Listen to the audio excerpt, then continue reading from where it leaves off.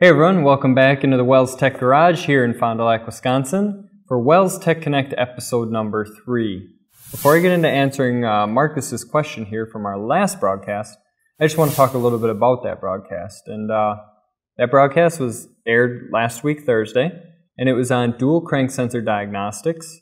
And we talked about our cam sensor also. Our vehicle was actually a case study for a bad cam sensor, so we showed how to diagnose and repair that cam sensor on there. And then we also talked about the way the dual crank sensor system operates on those vehicles on the 3.4 engine, also similar on the 3.1 and the 3.8 engines. So why don't we get to Marcus's question? He asks, on his 2000 Saturn L series with a 2.2 liter 4-cylinder engine, he's got a crank no start. He's suspecting that he has a possible bad crank sensor, but when he went to check power going to the sensor, he didn't have any. So he's wondering what's going on there. So Marcus, the answer to your question is, your Saturn uses a variable reluctance style sensor, much like the 7-time sensor that was on the backside of our Grand Am, that is only a 2-wire sensor. It doesn't have a power source supplied to it. Its function is really similar to an ABS wheel speed sensor and that kind of thing, where you take a piece of ferrous metal, something that's magnetic, steel or whatever, and you pass it past the magnet, and it creates a magnetic field, which creates electricity. It'll create that AC voltage signal. So remember, anytime that you have a magnetic object, a ferrous piece of metal, going past, moving, there's motion involved, past a magnet, you're going to create electricity. A magnetic field, and that'll create the electricity. So on your crank sensor being variable reluctance, that's exactly what's happening. Your crank is spinning, the wheel or tone ring is passing by that crank sensor and creating that magnetic field and creating that AC signal. So if you were just to turn your key on, you would not have any power down to that sensor. You would actually be wanting to check that sensor by checking the AC voltage coming out of it during cranking or while it's running, or by using a lab scope and actually monitoring that sine wave signal, just like on our 7-times crank sensor. If you have a Hall effect type sensor, like the 24-times crank sensor on our Grand Am or our cam sensor on the Grand Am, those will be supplied with power, sometimes 5, 7, 8, 12 volts, depending on what manufacturer you're diagnosing. But those will have a power feed and a ground feed to them, as well as a signal wire. So your car, variable reluctance, 2-wire sensor, does not have its own supplied power. So great question. So let's talk a little bit about lab scopes themselves. And we have our 2 lab scopes here. We have our little U scope here, our single channel scope that we got from our friends over at AES Wave. And we got our Snap-on Veris here, our 4-channel scope and scanner. And now I'm not going to sell you guys on any scopes or anything like that. That's all up to you guys to decide what kind of scopes you want and everything. Just do your research before buying. But I just want to talk about why we use each scope for what we use it for. And you could probably talk to those guys at AES Wave, and they'd be able to help you out with finding a scope for you as well. But anyways, our little 1-channel scope here is great for doing something like checking that cam sensor signal on our Grand Am last week. We could plug this thing in, real quick boot up time. You hook it right into that cam signal, and you know right then and there if you're getting a signal out of it or not. With this thing, you got to boot it up, you got to go into the scope options, and it just takes a little bit longer. And it still does the same thing. Remember, you're measuring voltage over time, just like a voltmeter does, except this actually is graphing it on a graph over time. But this one does take longer to boot up.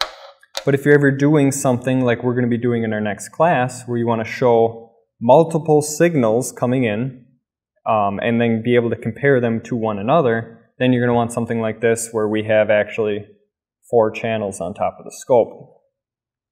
So the different benefits and stuff, every scope has a different readings that different speeds and that kind of thing. So just make sure you look into that stuff when you're buying a scope. But they all do essentially the same thing.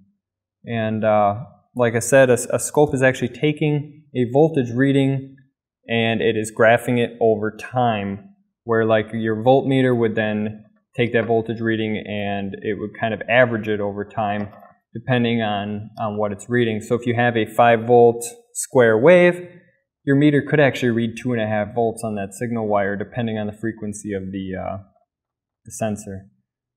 Where your lab scope would show 0 to 5 and then back down to 0. So that's a case where you'd want to use a lab scope. Whenever you're measuring signals going into the PCM or coming out of a sensor, you want to use a scope for something like that so you can see it over time. Another good place to use a scope is, say you're checking an intermittent issue with a power or ground or something like that. You hook up a scope to that power and you can see, sure, you have your 12 volts or 14 volts running. That's great. But now you could go through the harness and start wiggling and tapping on the harness as you go through, start shaking things around. And if you notice on the scope, if you get a drop or a spike or something in that signal wire on there, in the signal of the voltage reading, then you would know that when you shook that wire right there, that your problem lies in right there. So just another cool place to use a scope, and it's always great to get these things out and practice with them because we don't use our scope every day. You don't use a scope to change brakes or anything like that, only when you get really deep into diagnostics. And that makes it a little bit intimidating to get this thing out and have to get out the leads and hook everything up again. But the more often you use it, the more you'll want to use it and the more you'll fall in love with it, just because of how great of a tool it is and how accurate you can be in your diagnosis. So why don't we go ahead and get into our next class. Now our next class is next week Thursday on May 5th at noon, and it's going to be a continuation, a part 2 of our first Discovering Dual Crank Sensors class. In this class we're going to be mostly out on the vehicle testing with our scope. We're going to be showing the crank sensor 7 times and 24 times. We're going to show our cam sensor again, and we're actually going to go ahead and show the 3 times signal that the ignition control module is actually creating. So we're going to show all those different signals going out onto the scope so that we can compare them all together and show you guys what to look for when you're doing this. Also, if you were on our last class, you heard that we're giving away one of our GoTech. It's a little diagnostic dongle that you would plug into your OBD connector, and you pull up an app on your smartphone or tablet to go ahead and read codes, and it has possible fixes and repairs in there for you as well. We're giving one of those away during our next class is the drawing for it. So if you want to still get entered in the drawing, you still have time. Go ahead and go to our last class out on YouTube, the part 1 of Discovering Dual Crank Sensor, and I'll include a link down in the description if you want to watch that and either comment in the answer or go ahead and send me an email. Again, here's my email right here. Send me out an email and I will get you entered into the drawing for the GoTech. And now we're going to announce that next week Thursday, May 5th. We're going to do the actual drawing during the Eastern Time class. So depending on where you are, it'll be at the Eastern Time class. And then we will announce who won during all 4 of our training classes during Eastern, Central, Mountain, and Pacific. But the actual drawing will occur during Eastern Time. So we're going to draw a winner at random out of a hat. So if you still want to get entered in for that, make sure to go ahead and answer the question during the broadcast and either comment it into YouTube or send me out an email. So that's going to be next week Thursday, May 5th at noon. So you guys make sure you're there, and good luck winning the GoTech. We'll see you then. Thank you.